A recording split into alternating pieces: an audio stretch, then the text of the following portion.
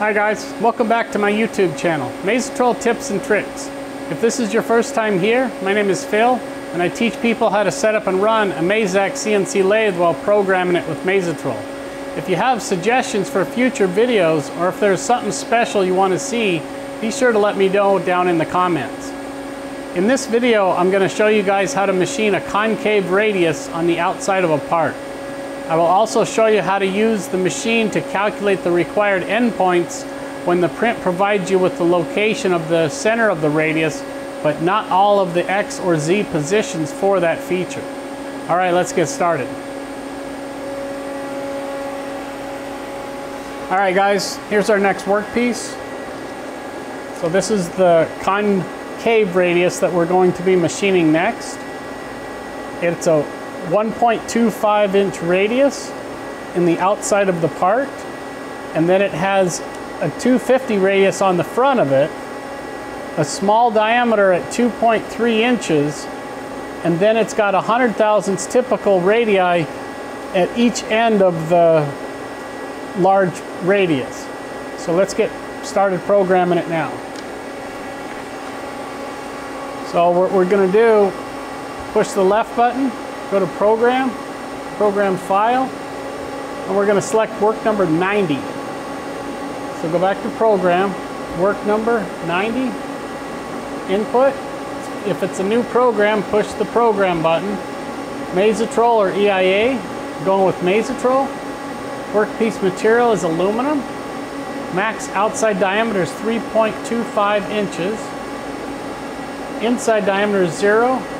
Workpiece length is 4 inches long. Spindle limit is 2,000 RPM. Finish allowance on X is 10 thousandths on X, 5 thousandths on Z. Stock removal of work face is 0 because I've already faced off this part and I'm recycling old stock for this particular program.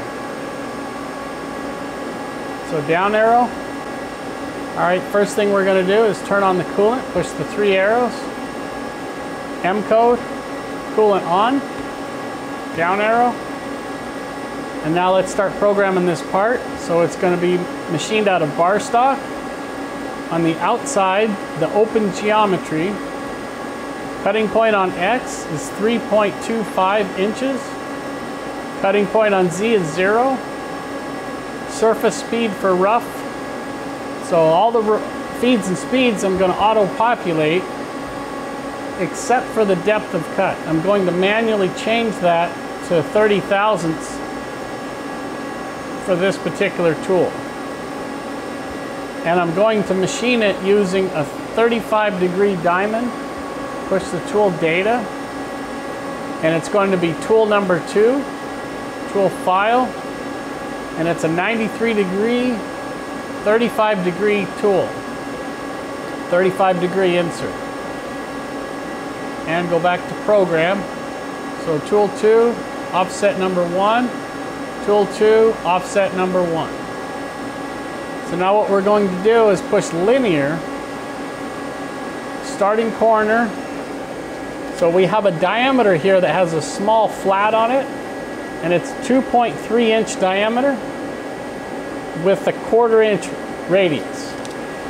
So push radius, 0.250, final point on X, 2.3 inches, final point on Z, we don't know the final point on Z, so I'm going to leave it at 0 for right now, and we'll come back to that in a little bit. Surface roughness is 7, down arrow. Now we're going to program the concave radius. So this shape looks like this one down here. So this is the concave radius. Starting corner, we're going to push continue, and then we're going to arrow over to the starting point on Z and push the question mark. Final point on X is going to be over here to 3.2 inches, and the final point Z is not specified on the print. So we're going to put a question mark for the final point on Z.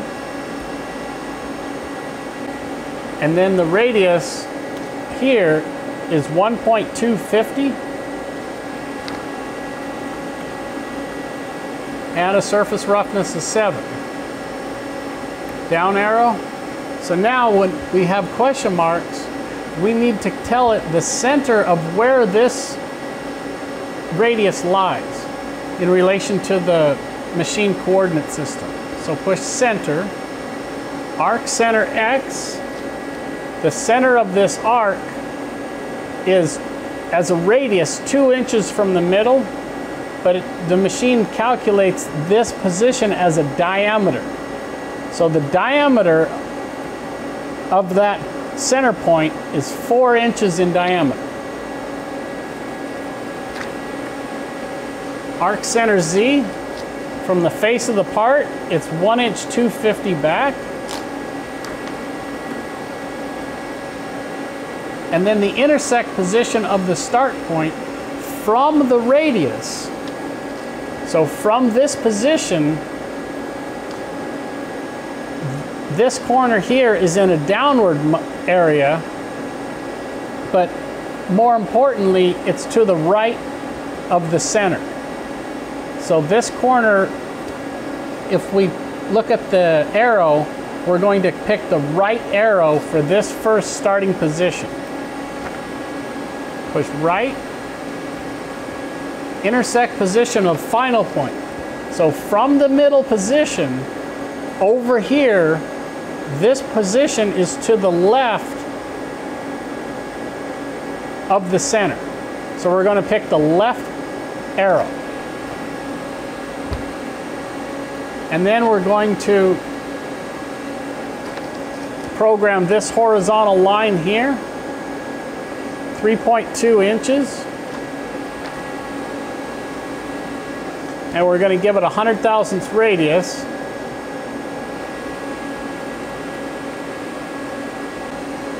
And we're going to go back 3 inches. And one thing I forgot to do was put in this radius right here at the start of the feature. It says 100 thousandths typical, and there's a radius right here. So right here, radius 0.1 input. And now we're going to push the right button, push calculate, and it calculated these two starting and ending positions. But if we push figure check, we're going to get an error because we didn't put anything in Z. So we need to go back up to it and put this position in for Z. So 0.3335 input, shape end, and end. So right button, figure check, and then there's our part. So we're going to push the store button, push scale, and we're going to zoom this area up.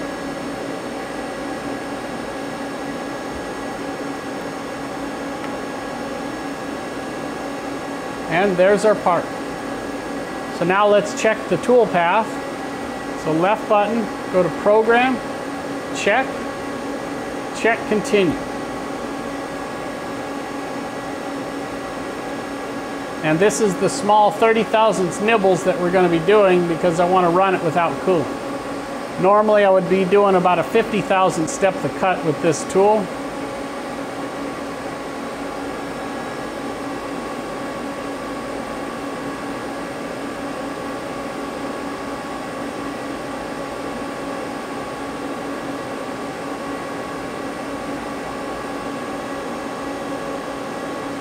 Tool path erase. Now here's the finish pass, and it's done. So what we need to do now is set our work shift, call up the program, and hit cycle start.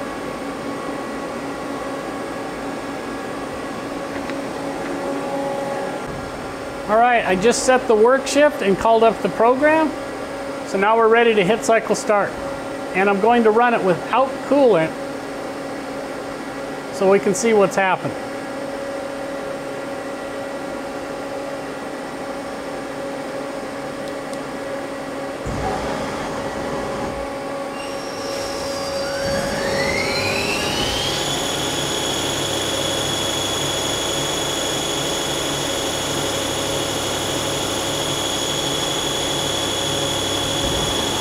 push feed hold, and I'm going to paint this workpiece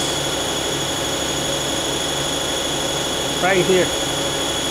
That way we can watch the machine cut the chips, the virtual stock, while the machine's running.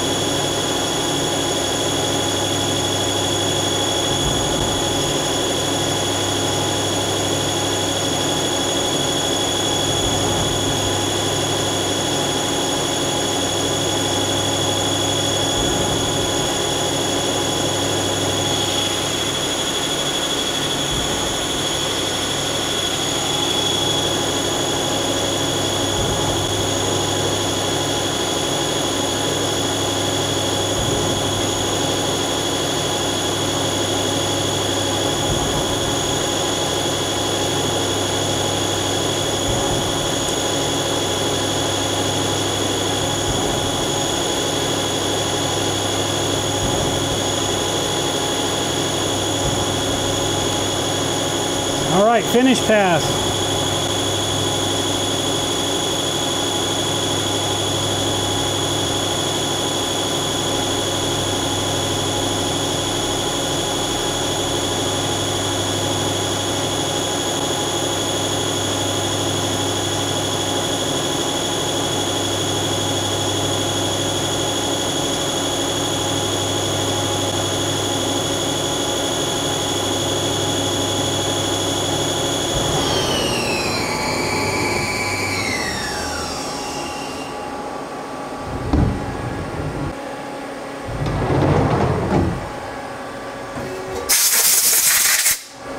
And there's our part with a big radius right down the center of it. If you like what you see, go ahead and push that subscribe button and click the bell so you won't miss any future videos we have coming out. Also, if you guys have suggestions for future videos, please let me know down in the comments. Thanks for watching.